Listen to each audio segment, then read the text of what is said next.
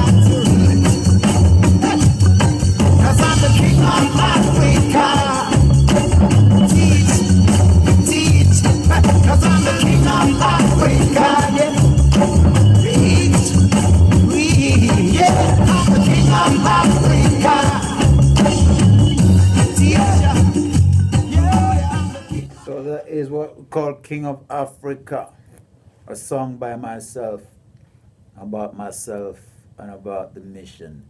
The album that we're releasing at this moment for all people. You know, this is the King's album, and you're part of the People's Publishing Association.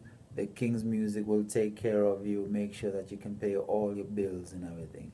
Some people don't want to hear this type of reasoning because they want to say, who's this guy calling himself King of Africa? But what you are is what you are, and what you do is what you do. These are kingly works, these are kingly works. I'm going to play something else to say, Ready to World. We've already given you that. Where is the love? What else do we have for you? We've got something called Something to Hold On To, which is a prayer to the Most High God, who's the King of Kings, you know what I'm saying? And this is a tribute to all the great ones who've gone before me. All the great leaders of Africa have gone on before me for the right of the people of Africa who never feared anything, just like I don't fear right now. We show love. And this is called Something to Hold On To. Children. All right. Is it going to come right? It looks like the volume is down. Nice and acoustic, recorded in London. Something to hold on to. Revelation.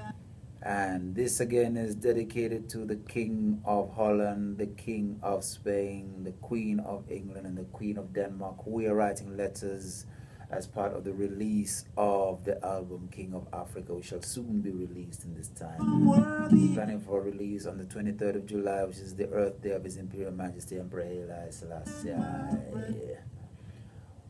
Emperor Haile Selassie, who we know that these people love and respect.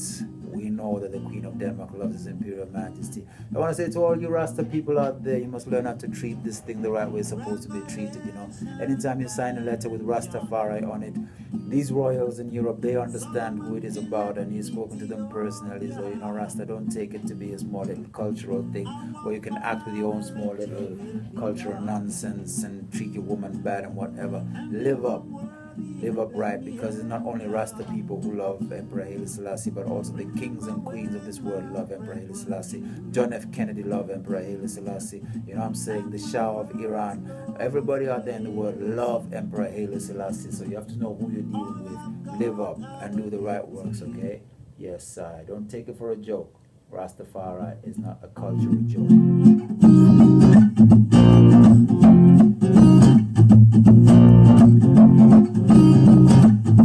Revelation, Daniel and John, Solomon, Philip, Ethiopia. Our Father, let your will be done. And if I'm worthy, let me help you. Remember when my breath was new and my first love was praise. All I've got I will give to you. All my spirit, all my flesh. And Lord, I really like your company. And Lord, yeah, I appreciate the things you do for me. It's your love, Lord, I'll be fine with your love. I will shine. You give me something to hold on to. I'm not alone. You give me something to hold on to.